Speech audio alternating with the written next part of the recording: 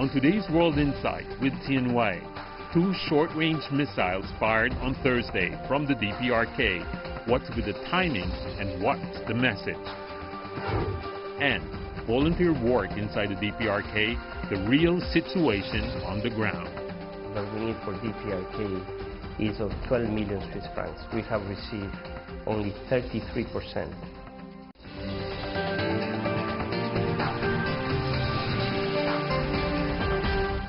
Here is our host, Tianwei. Hello and welcome to World Insight, coming to you live from Beijing. We begin from the Korean Peninsula, where the DPRK fired 2 short-range ballistic missiles from the eastern port city of Wonsan on Thursday morning. They flew about 430 kilometers to the east and reached an altitude of 50 kilometers before splashing down. This is after the Kim-Trump meeting on June the 30th at the border village of Panmunjom, where they agreed to resume denuclearization talks. The DPRK fired 2 short-range missiles on Thursday morning. The second missile appeared to be a new design that had not been seen before. It was the DPRK's second launch of short-range projectiles this year, as the country fired 2 similar projectiles on May 9. South Korea said it was working with the U.S. to monitor launches. South Korea and U.S. militaries are sharing detailed information about North Korea's firing of projectiles, which are presumed to be short-range missiles, and conducting an analysis. South Korean government has been closely monitoring the related moves of North Korea, and we urge North Korea to stop such actions that do not help the efforts to relieve tensions on the Korean Peninsula. The U.S. State Department reiterated diplomatic engagement with the DPRK. Department spokesperson Morgan Ortagus said, "We continue to urge the North Koreans to resolve all of the things that the President and that Chairman Kim have talked about through diplomacy." This is my honor. Thursday's missile launches come after DPRK leader Kim and Mr. Trump agreed to revive denuclearization talks with working-level negotiations set for mid-July. But things soured after the U.S. and South Korea announced a joint military exercise in August. Kim slammed South Korea for double-dealing with the purchase of ultra-modern offensive weapons and holding joint military exercises with the United States. Earlier this week, the DPRK leader also inspected a new submarine, which should raise the range of the country's missiles. What's next for Korean Peninsula diplomacy?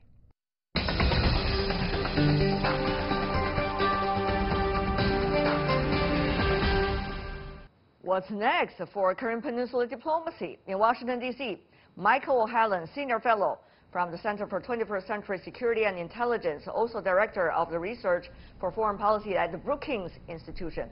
Joining us in Washington, D.C. as well, Soo Kim, a former CIA North Korean analyst and currently a policy analyst at the RAND Corporation. Welcome to both of you. And also in our Beijing studio, it's an honor to have Zhao Tong, Fellow at the Carnegie Tsinghua Center for Global Policy. Let me start by asking you, Mr. O'Halloran, since you are a security expert, what does it mean, the short-range missiles and the earlier submarine test? What does it say about the DPRK's capability, nuclear capability particularly?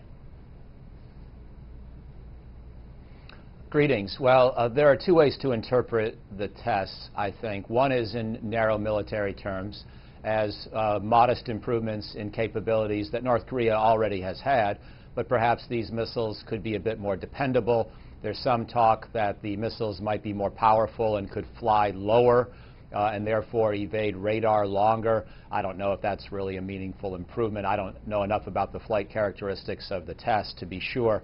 But I think that's one way to look at these. But I think the more compelling way is that North Korea is simply trying to remind the world that they are not happy with the current state of affairs, with the sanctions that have been applied against them being so powerful, and they're worried that the momentum in the U.S. And DPRK nuclear negotiations has been lost, and that this is sort of the best moment for them to try to get a deal with Donald Trump still in the White House and still investing a lot of personal time and diplomacy in the nuclear issue, and so they don't want to be forgotten and they want to make sure that they turn up the temperature to get attention in Seoul and Washington rather than have this issue sort of recede and just be put on the back burner, because they can't really live very well with the current sanctions. I believe that was the message out of Hanoi. I think that's the fundamental reality. Ms. Kim, of course, there are mixed reports so far from different sources about exactly the two tests mean, the submarine earlier and now the short-range missiles.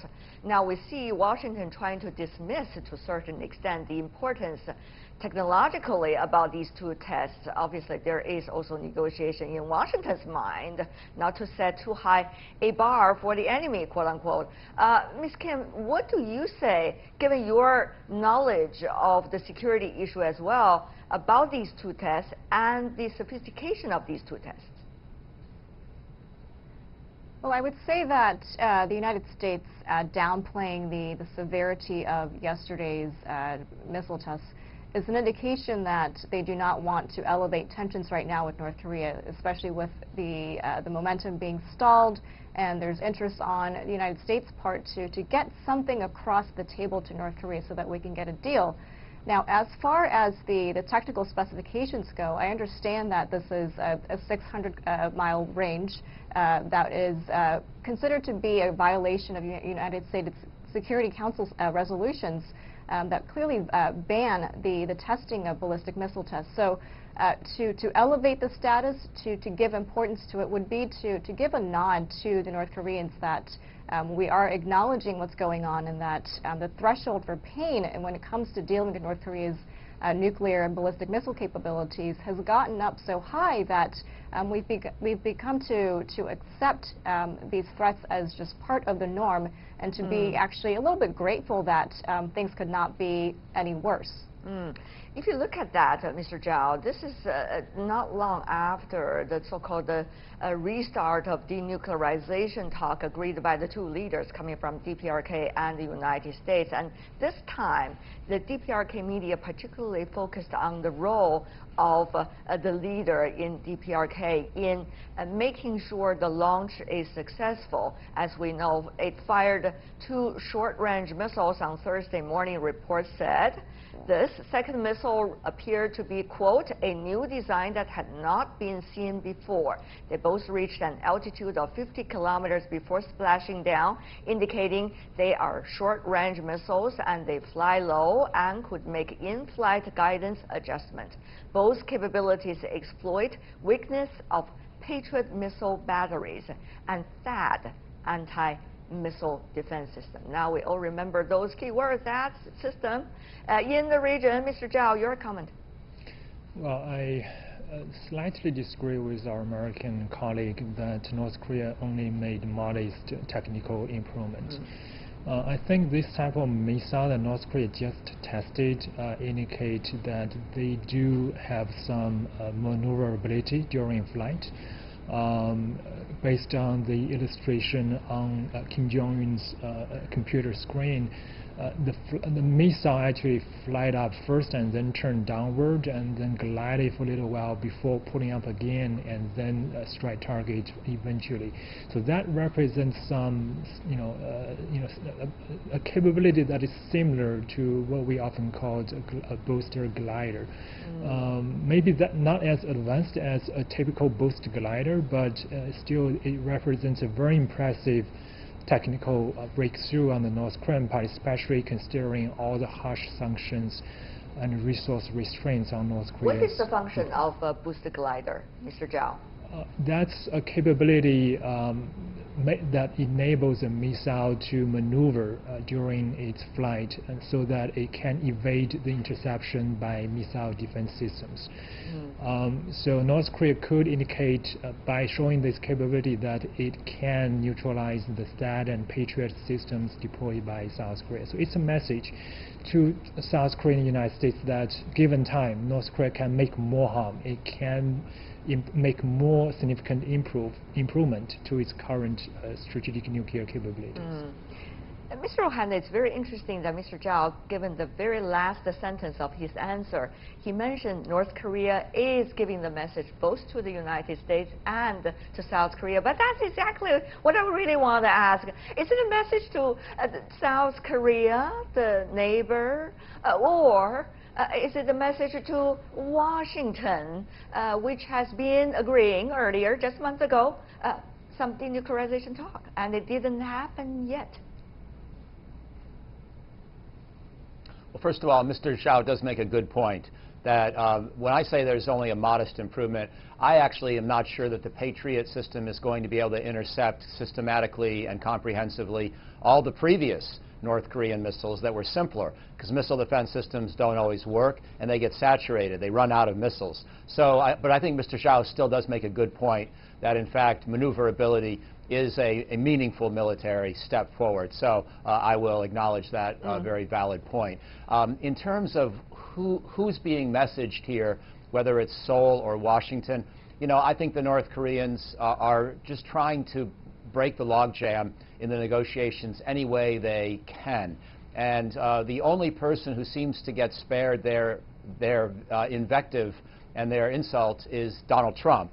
I think they've decided to protect him because Kim Jong-un and Donald Trump have this special relationship, and they also understand that President Trump can be a little bit volatile, and so you don't want to risk getting on his bad side.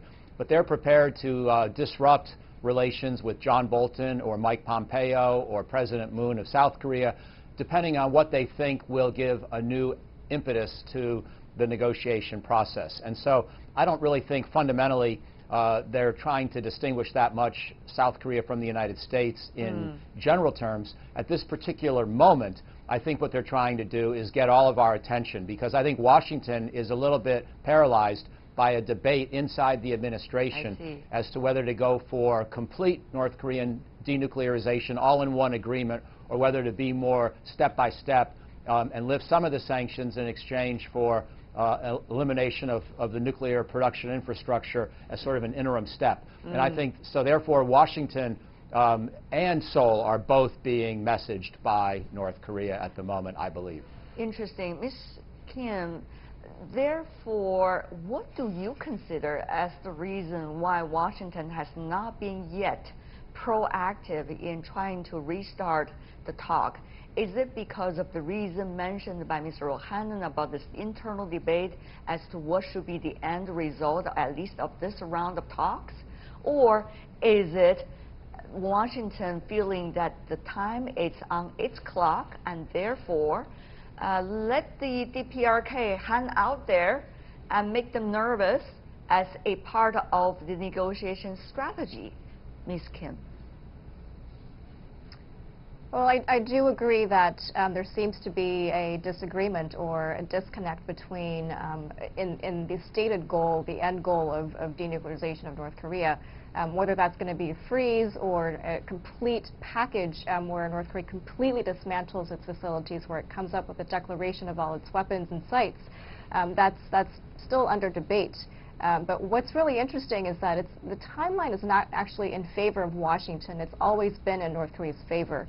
And for the United States to quickly agree to, I would say, a fourth summit now with North Korea would be to, without having really prepared a strategy, without really having prepared basically what it is that we want from North Korea, what we want to see in this fourth round of talks, without having that clear vision, we walk into the room again facing North Korea without having anything to come back to. That's going to put a lot of criticism on the administration. 1, 2, 3 strikes already. To have a fourth strike without a declaration, without a really tangible denuclearization agreement or anything to get the process going is really going to place criticism on President Trump. And we understand also that he has to think about the elections that are coming up next year as well. So there's a lot of administrative and also personal interests that are at play right now. Yes, indeed. Mr. Zhao, therefore, it's very interesting, the situation. Now, we all know DPRK is already a de facto nuclear state in a way. And therefore, for the DPRK, it is a continuity if they continue to do further tests as they did over the past few weeks. However, it does want to talk to Washington, but it does not trust Washington. So if we were in the shoes of the DPRK, what do you think the most likely choices they are going to make, including the recent show-off and some of the immediate future actions? Well, I think that really depends on what's the exact domestic situation in DPRK, especially in the economic domain. People have been speculating why after so long under serious economic sanctions, North Korean economy is still doing okay, North Korea is still holding on, rejecting complete denuclearization. There are two theories. One is North Korea is really doing okay economically. It can get critical resources. It can make its economy develop by conducting domestic reform. The other theory is no, actually North Korea is simply putting on a show. It is painting a picture of a stable economic situation, but in fact it is running out of critical resources and it cannot hold on for much longer. That second theory makes some sense. I think it can explain some of the recent stepping up of tensions by DPRK, the resuming of short-range missile tests multiple times so far, the official revelation of its ballistic missile submarine. That's first time since the start of the diplomatic charm offensive by North Korea early last year. So you think it's more internal pressure, domestic politics-driven pressure, rather than trying to test Washington? I think it could be driven by a grave economic situation in North Korea. North Korea badly needs economic sanction relief, so it is using these military provocations to pressure Washington to make more and quicker concessions on the critical issue of sanction relief. Ms. Kim, let me come back to you because you've been analyzing North Korea for quite a long time. Now, we do understand, coming from the UN public source, that there have been drought and floods and natural disasters. The output of the food has been smaller than it used to be. The food proportion for every North Korean have been going down from 500 kilo to about 300, which is almost half than it used to be. So would you like to help us understand how does that work? The internal pressure or agenda difficulties with the so-called international relations strategy, it's a security strategy. Ms. Kim, if you can. I think we have to go back to the nucleus of North Korea, and that's the Kim Jong-un regime. Even though North Korea might be having issues with the drought, with the food issue, we just saw recently that it was so hesitant to accept South Korea's food aid package that it rejected it. So that also indicates that it's not just about the pressing needs of the people, but it's about what Kim needs to get in order to achieve his ultimate goal. And that goal has it's always been for North Korea to break the South Korea-U.S. alliance, to expel the U.S. forces out of South Korea, and to get rid of the deterrence in the region, and to bring South Korea to the point where it feels so intimidated that it will succumb to North Korea's demands, and to actually ultimately reunify the two countries. So the internal factors certainly do play a role in shifting Kim Jong-un's calculus a little bit, but he's not really straight from his course of building up his nuclear capabilities and using it as bargaining chips to talk to the United States, to talk to South Korea, and also to engage regional partners like China and Russia to take his position. Yeah.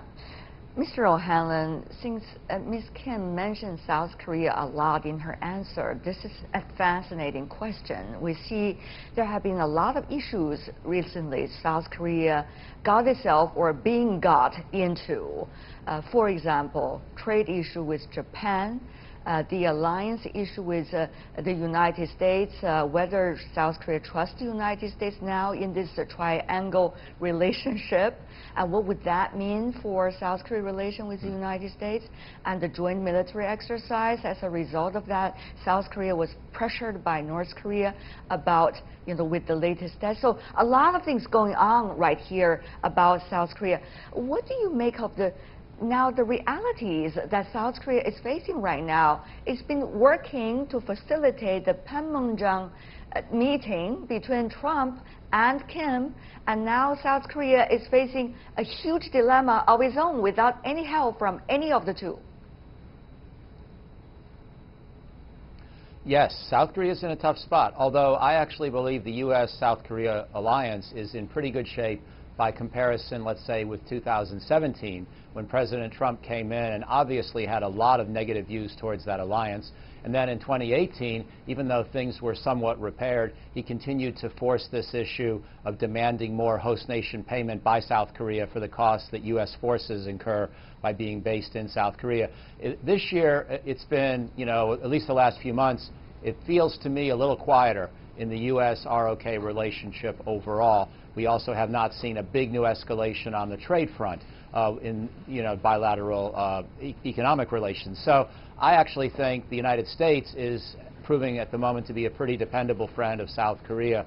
But the ROK-Japan relationship is in very bad shape, and frankly, remarkably bad shape. I think it would have been quite difficult to predict just how far backward things could go, and how much the history question could come back to the fore again. And of course, Chinese understand this very well, because Chinese and Japanese have a lot of the same kinds of historical issues, and Chinese have a lot of the same criticisms of Japan based on behavior in the early 20th century that Korea does. And so I think both Korea and China have deep suspicions about Japan, and any time there's an issue that reignites that history question, it really proves to be an unresolved matter in dealings with both the South Korean and the Chinese people. Well, I guess maybe the U.S. is more now thinking about, if it does think in that way, where to go and whether a strategy already drawn up. Mr. Zhao, about your comment here, denuclearization talk is never just about denuclearization talk, isn't it? It's about security guarantee,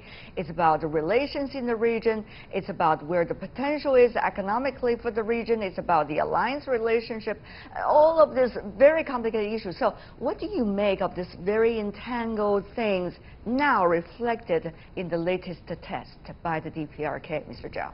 And adding to the complexity of that, there is always misleading messages. For example, North Korea, officially declared why it was testing missiles was because North Korea is displeased with the joint exercises and the South Korean introduction of F-35 fighter jets. But in fact, those are not South Koreans' fault. The joint exercises were already scaled down, and the introduction of the F-35 has been in the deliberation in South Korea for a while. So I think we have to look beyond the surface, look beyond their declaratory policy. In terms of denuclearization, there is a recent change of North Korean position. They used to focus a lot on economic sanction relief, but recently they are re-emphasizing importance for South Korea and United States to provide security guarantee. However, I don't think that's the real intent of North Korea. North Korea is unlikely to trust the security guarantee from South Korea and United States. But in fact, I think that's the North Korean tactic, to say that, okay, in order for you to provide a real security guarantee, you have to reduce or decrease or even get rid of the military alliance, which I know you won't be able to do. So let's talk about, what is easier, which is economic sanction relief. So it's, the different signaling, false message is indeed make this game even more complicated. Well, I hope it's a game, but it's not, right? It's a very serious matter. We're talking about the security of the region. Before we go, may I ask a very bold question to every one of you, and just one answer, one sentence to explain why you think so. When do you think the restart of the denuclearization talk would really happen between DPRK and the United States? Mr. O'Hanlon, one answer, one reason. Probably this fall, because I really think both countries need it. And President Trump needs this for his re-election campaign as a major foreign policy success. North Korea needs the sanctions relief. Mr. Zhao? Well, I hope the operational negotiation would restart soon, but the summit-level meeting between presidents looks like will take longer to take place. Got it. Ms. Kim, last but not least. Well, we have to keep in mind the year-end deadline from Kim Jong-un, so I would assume that working-level talks or something of that nature would be, trickling up to that point, and that's because, as the previous panels have said, that it's because of the elections. Yes. Sue Kim, Michael O'Hanlon, Zhao Tong, thank you so much for joining us. Have a great weekend. Thank you. And you're watching World Insight, coming to you live from Beijing. Still to come on the program. Volunteer work inside the DPRK, the real situation on the ground right after this break from someone who visited the country 7th time.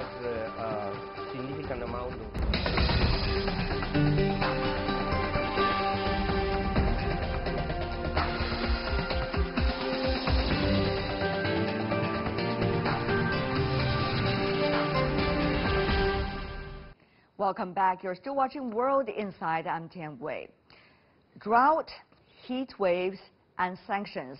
These are just some of the most pressing issues facing the DPRK right now, making the work of the International Federation of Red Cross and Red Crescent more urgent than ever.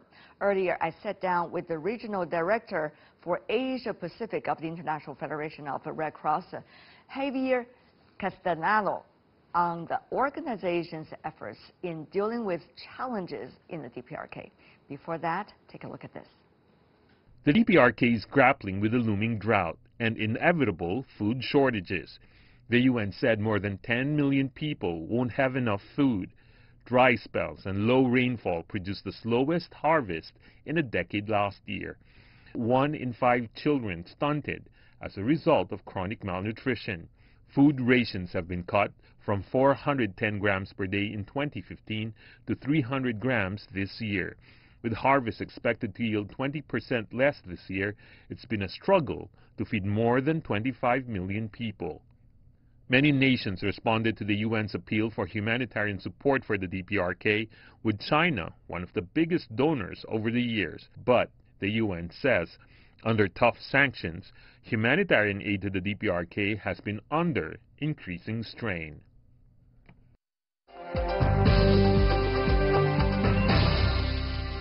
What kinds of humanitarian emergency products you have distributed? Well, in this case was a significant amount of water pumps in order to ensure that they go from place to place to ensure that the crops will receive at least a percentage of water that is needed to guarantee the minimum production. In areas that the conditions of the ground is sandy, and that means that it requires even 3 to 4 times of water pumps working in each of the areas. But in those communities where nothing happened, then the situation is severe, is going to be more difficult. Yeah, but many say what you're doing right now in DPRK is still very limited. It's like a drop of water in the big sea. Let me put it as a practical example. Our appeal for the support that we need for DPRK is of 12 million Swiss francs. We have received only 33%. So money is one of the biggest issues that we have in order to be able to provide the support. Then if you look into the fertilizers, to enter fertilizers is not an easy task to achieve. And all the equipment that is needed and all the support that is required, if we don't have the necessary water, it is not only about the crops, it's about the health of the people. Yes. So this has a combination of different effects. How much is the sanctions against the DPRK right now have an impact on your work, including your funding and also the soliciting of support from all over the world? Well, I would say that there is unintended effects that I have on the delay of the time. So the more time that delays, for example, to enter the logistic, all the goods that we want to have will have an impact. Now we have been distributed all that we requested, but last year we had a delay of 5 months. So just think about that. What it means that in practical terms is that there is a time for harvesting, there is a time to plant the seeds. Yes. There is a time to put water pipes, and there is a time when winter comes, forget it, you will not put a water pipes. So those are the unintended consequences. But luckily, we have been managed to achieve now. We have progressed steadily this year, very much in terms of our objectives. Well, recently in Songhangyang, we were visiting one of the farms, and their objective is to have 40,000 eggs in the production of chicken farms that are distributed. So we don't only see this, we accompany. We are not just making one visit. We are accompanying the communities because part of our support is to provide the technical support to the farmers as well in terms of how they perform their duties. The other example is a beautiful story of a lady, right now her name, I cannot get it. Yeah. 80 years old, you know, and we went to visit her house, and she said to us, all my life I wanted to have the opportunity to open the tap of my water and comes to my house, and now it's there. Yeah. Those are small examples that are multiplied by thousands. Now, also, you've been working with the local community by working with the kids, for example, on hygiene issues. I saw some of the videos. It was really a lovely scene. But once again, how would you guarantee what you see is going to be there and it's going to be really having an impact on the local community? I visited DPRK several times, and I have seen these kids 7 times already in DPRK during your term this time. I have seen, not these kids, several of the children that are trained on hygiene messages and music. They are singing about hygiene kits, how to wash their hands.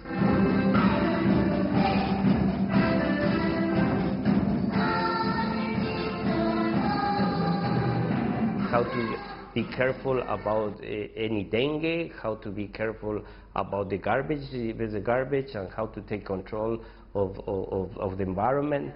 They have music about tree planting and reforestation is very good.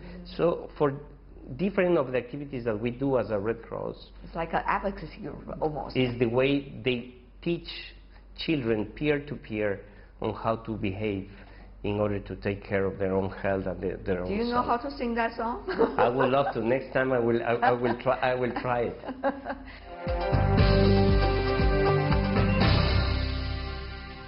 You've been dealing and interacting with various governments or government representatives in your daily work here in Asia. Now, how is the DPRK issue having an impact or being dealt with in your conversations, whether daily or special conversation with them?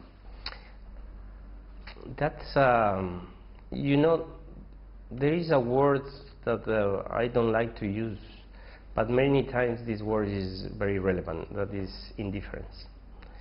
So what I'm trying to say is our job is alleviating human suffering, and when we see indifference, be in DPRK, be in Afghanistan, be in Bangladesh, and when it is not a priority, we felt or we feel sometimes that there is an indifference on humanitarian needs. And that's something that we many times try to advocate, that there are needs. What was it like when they were showing their indifference, or when you received the message there was indifferent attitude from them? No, you see, we have our World Disaster Report launched this year, and we look different parts of the world, and we are talking of why we have people that we don't reach. And one of these is because they are out of sight, out of the loop, out of reach, out of money. So the indifference is somehow reflected in each one of these elements, that for us is not always easy to present these humanitarian needs with a competitive agenda on the news.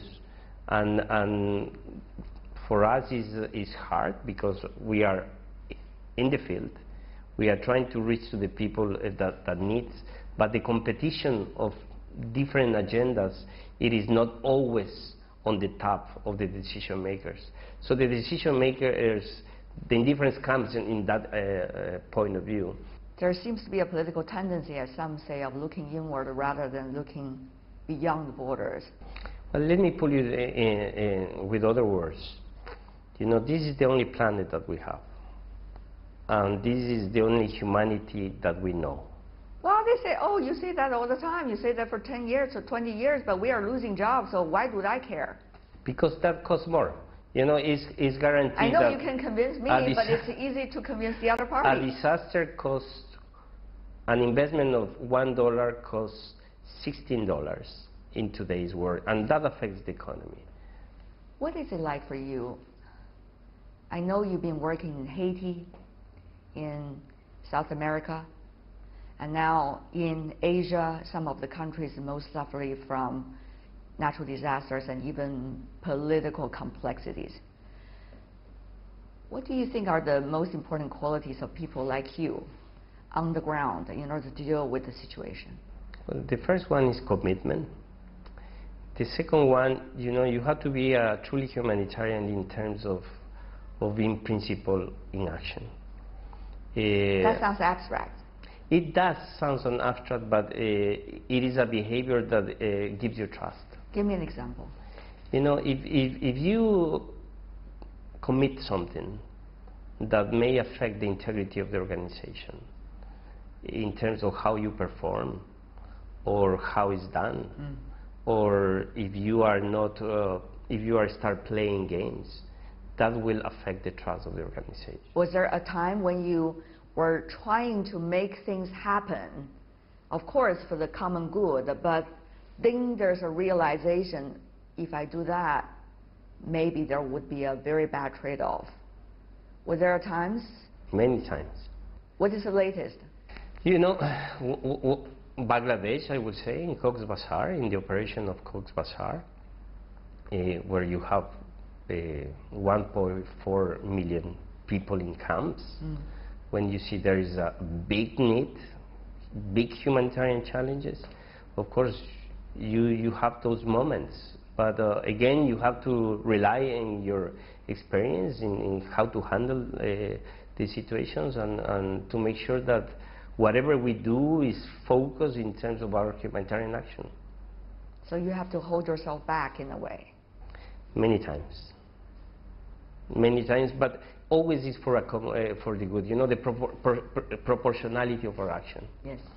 If we think on the proportionality of our action, sometimes moving back is good because you will reach to the people that need. Does it kill you in a way? Does it hurt as a person? I would say, yeah, affects. But probably the commitment is bigger, and we are optimistic by definition in terms of how we work. So we will put the commitment as a key component for moving things forward. Sometimes many of the moments of your work you cannot share with anyone. That's correct. Yeah. So what is it like to be able to get things done and yet you cannot share the victory or the success with anyone in words?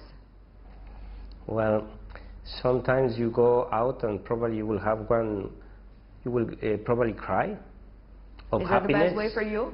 Yeah, or sometimes you will go alone and walk for several kilometers and feel satisfied. And sometimes you will be with your family and you will hug your family, and that's it. Are those moments getting ever longer or shorter? I think it's going to be shorter and shorter. Because you're becoming more skillful? No, I mean shorter in terms of the number of cases that you have to hold. Because if you look the number of shocks and tensions disasters that are happening in Asia, you will face every time a different reality. If I was counting today, we are dealing right now as we speak with 21 disaster operations, and every single one has a different challenge to deal with. Right behind you, you have a whiteboard over there, in a way, writing out all the tasks of your teams here in China and in Asia as to how they are going to do their work. When you are ready, how would you convince them they are all ready? Because many of them are coming from very different walks of life, to begin as a volunteer and then work into the organization, or very young in age. So how would you be able to do that?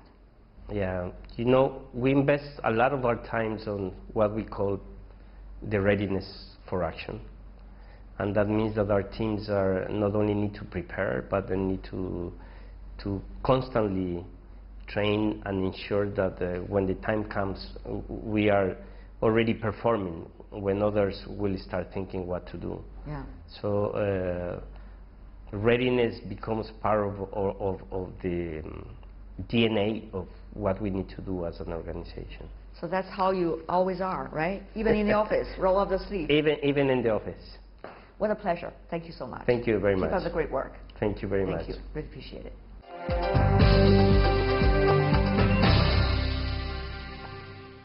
And that is all the time we have for today. If you'd like to see more, try to find us World Insights CGTN into your search engine, or check out our YouTube channel. You can also follow us on Twitter, Facebook, and Sina Weibo. From me, Tian Wei, and everyone on the World Insight team, thanks for watching. Tune in again next time for more insights across China and around the world. The weekend is up. Time to take it easy. Have a great one, everyone. Bye.